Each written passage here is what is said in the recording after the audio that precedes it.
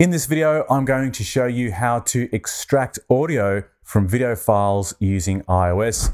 This is the third video that I've actually had to produce on the topic, as it seems that each time Apple release an update to iOS, they change the process for creating this audio file. So in this particular video, I'm going to show you how to do it on iOS 16. If you have previous versions of iOS, check the links below.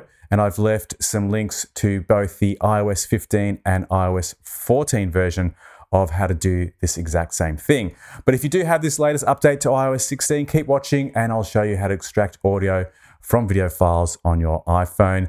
Let's get started. The first part of the process involves the Shortcuts app, which comes pre-installed on your phone. If you've never used this before, swipe down from the top of the screen, or use the new search field on the bottom of the home screen and type in the word Shortcuts.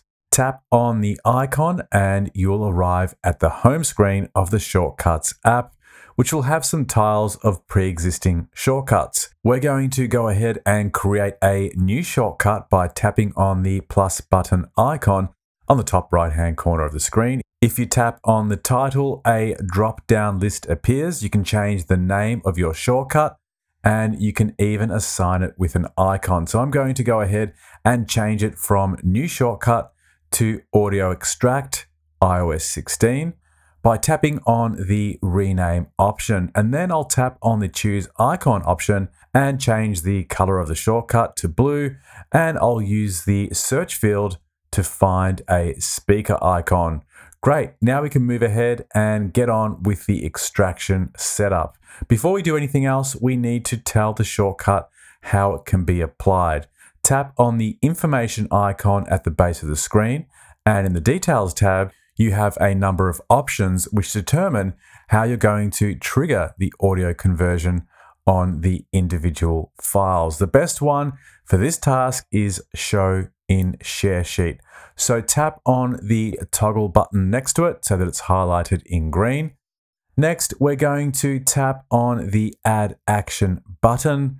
We want to take advantage of one of the many media conversions available in iOS 16. So to find them, tap on media, scroll down to the video section, which is nearly at the bottom of the long list of options, and then tap on encode media. You'll see that we now have a second white tile that's joined by a thin line coming from above. If that's the case, then you're on track so far.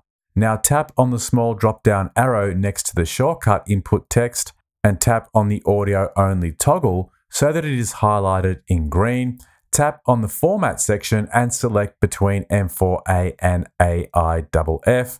M4A are high quality audio files with advanced compression that tend to deliver a smaller file size. These are compatible with most modern software applications, especially on Mac OS X or iOS. AIFF is an uncompressed audio file format which provides studio grade recording and playback. So this is ideal if you're taking the file into a pro video editor or need to share it with other creatives on a collaborative project. So depending on what you want to use it for, select either the MP4 or AIFF option. For this example, I'm going to use M4A. If you like, you can even adjust the speed and change it from normal speed to 0.5, 2 times, or even the custom option. You can enter metadata as well. However, for most purposes, you don't really need to be doing this at all. Just before we get on to the next step, if you're after an MP3 file, there's no option to do that here. The only thing that I can recommend is that once you produce your audio file, you can then open it up on a dedicated audio app that provides conversion from MP4 audio or AIFF to MP3. There are a few apps that do this, and I'll leave a link to my video of the top 5 audio apps for iOS in the description box below if you're interested in doing it. Moving along, we're now going to add a set name action. You might find this in the next action suggestion section towards the base of the screen. If you can't find it there, go into the search field and type in the words set name. Tap on it and add it to the workflow. This is the next step in the process, and it allows us to name the file after the conversion is made. I'm going to name the file audio conversion, And this will help us later on when we go to look for our converted files in the Files app. Finally, we want to add a save command to save our converted file to a specific location.